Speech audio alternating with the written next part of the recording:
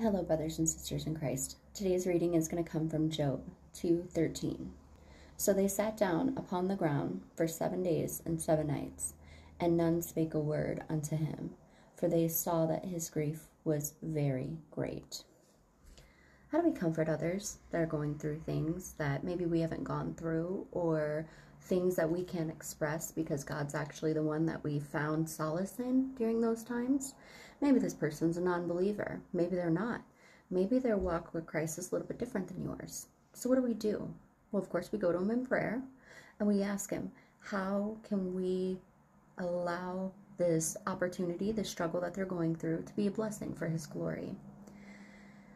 Whenever we invite God into someone's life, that is going to be such a bigger blessing than any kind of advice that we can ever offer them. So go and tell the world about Jesus and invite him into life.